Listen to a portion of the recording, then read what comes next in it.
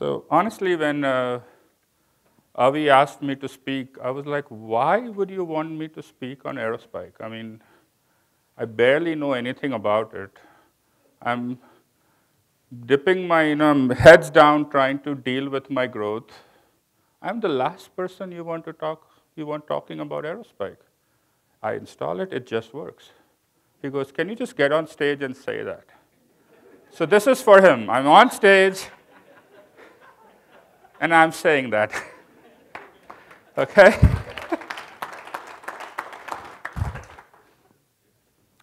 So this shows you the different buckets in which we use Aerospike, and all the ones with M are where Aerospike is used. I will go through each of these use cases as I go further down this deck.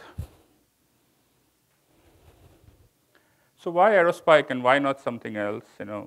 I don't like to beat up on competitors. That's not my style, but you want something that scales linearly, that has figured out how to do cross data center replication, right?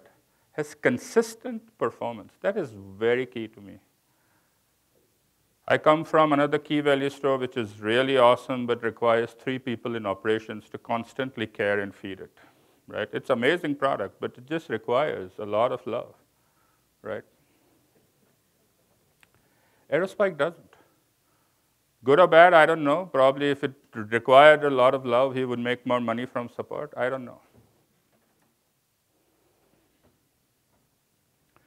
And like I said, and we use the TTL feature quite a bit, so happy with that. It's hassle-free.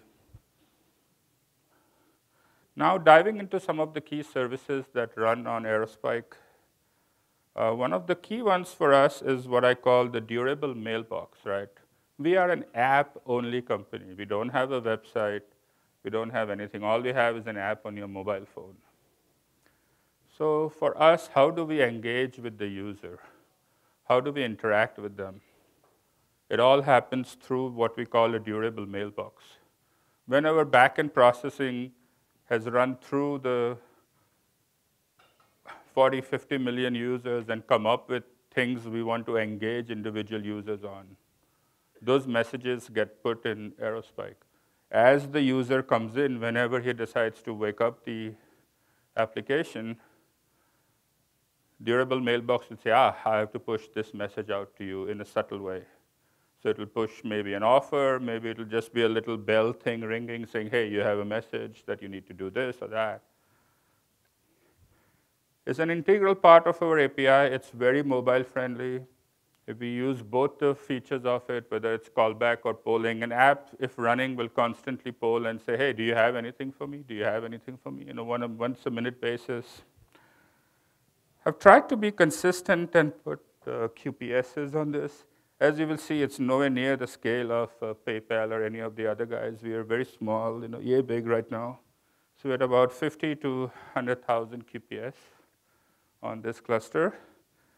And the key point is that our 99% latency is at 1 millisecond. That, to me, is the key. And that has been the case regardless of the size, okay? When we were less than 100,000 users, today close to 30, 40 million users. Authorization. That's one of our, probably the most hardest hit Aerospike service we have in the organization today. So when you first come into our infrastructure, the first thing you do is you talk to this service, which defines which of our APIs you're allowed to use, what roles within those APIs you're allowed to have. It also distinguishes between static and dynamic tokens. So we are a payment solution, which means that our thin SDK is embedded in other partner SDKs.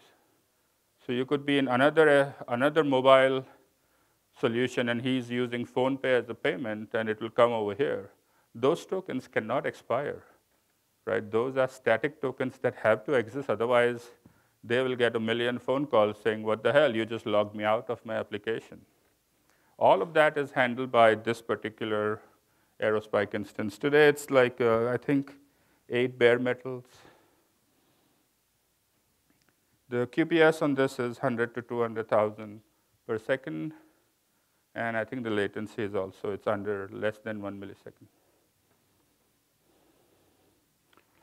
In-app engagement. The in-app engagement, I already, I think, spoke to some of it, but we support localization in different languages. Clearly, we're not going to release a new app every time one of the localization line changes. So we take the entire localization pack per language, shove it in Aerospike, and then serve it out as and when the clients come in. That seems to work for us. Don't know if it's right or wrong. Offers and deals, we very much, all three co-founders come from a data background. Big believers in looking at data, analyzing data. Our Hadoop cluster is already at half a petabyte, and we do a lot of every single thing you do on your phone is scrubbed and kept in there for post-mortem and analysis. So we know exactly where you're traveling, what you're doing, when to push you. If there's a particular app, we've integrated with a company called Swiggy that does delivery of food, and we can send you the right kind of coupons as you engage between 8 and 10 p.m., which is when most people eat in India, unlike over here.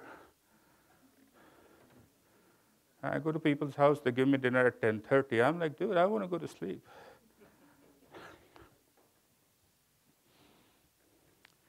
That's our main bread and butter. Obviously, you've heard that ad infinitum today from other people on fraud and risk. Clearly, for us also, it's the same thing. Fraud and risk is key for us, especially as we're growing. It's a new platform. It's mobile only. It directly integrates with your bank. The government mandates are you should have two-factor authorization at all times, right? So the combination of your phone and your chip gives you one layer of authorization. Then you need to type in a password every single time, which gives you the second layer of authorization, but yet fraud is rampant. On average, we have about $1 million worth of fraud every month. We catch it, we fix it, we patch it, but people are very entrepreneurial. Some of the fraud isn't even fraud. It's just, I call it India happened. So we came up with an offer that says, all right, if when you first come in, you'll get $1 cashback, right, in 75 rupees, which equates to $1. 24 hours later, we find out that this one bank account has received 400 of these offers.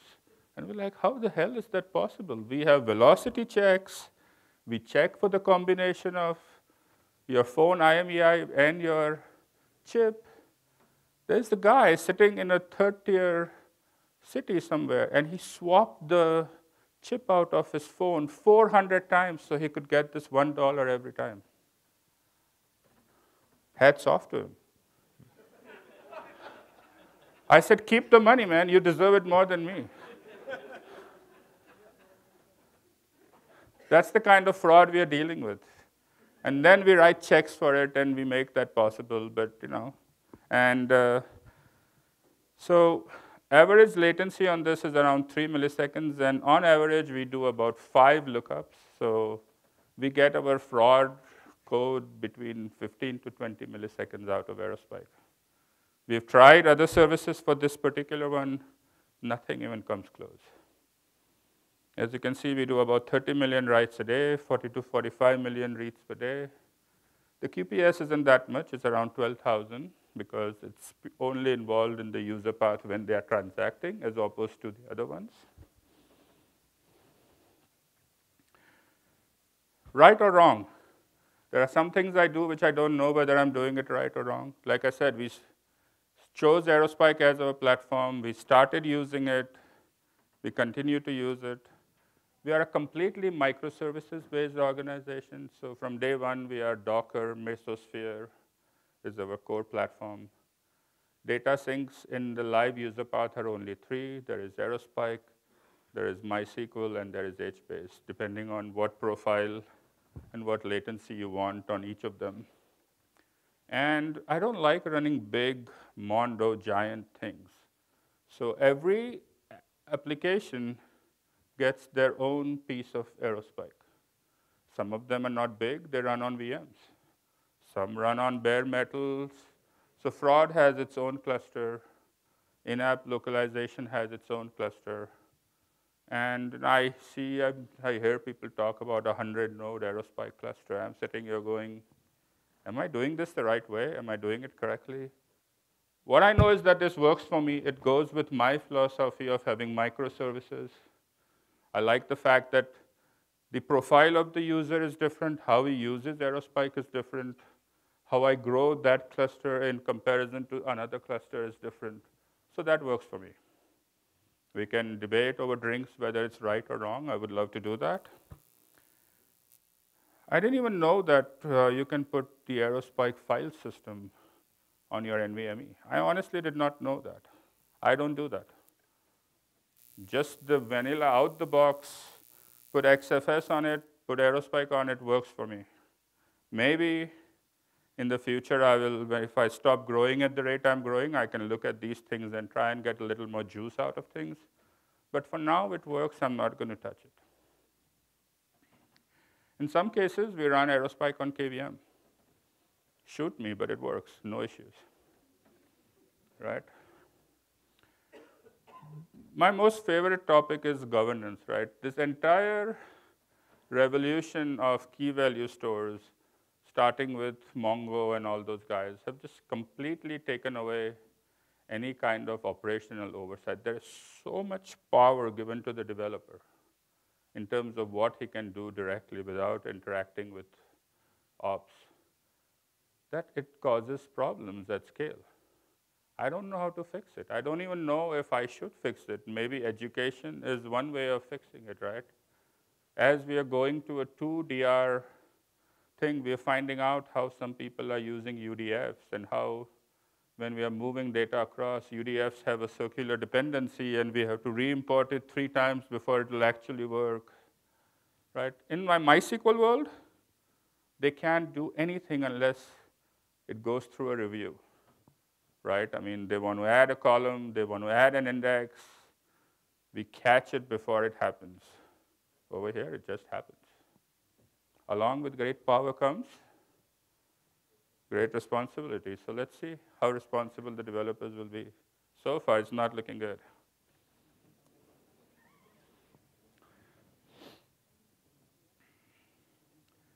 What are some of the challenges? Outside of this room, Aerospike is relatively unknown.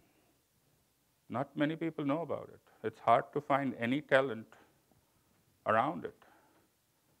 The good news, you probably don't need the talent. They've built a product so good it just works, right? And my favorite is, what business problem are you trying to solve? By giving the developer where he can create his own namespace, his own table sets. I have cases where a person has started using Aerospike and I see 100 gigs of data going there. I'm like, dude, what are you doing? Turns out it belongs in MySQL, but he knew how to do this, so he put it here, right? So those are some of the challenges that we are dealing with, right? Because we hire 30 developers every month. It's hard enough to know the names, forget what they are doing to the code. God help me, I mean, right? Enterprise or community, we run a mixture of both. So happy to, I think the mantra is I should be all on enterprise, so someday, somewhere, I will try to abide by that, but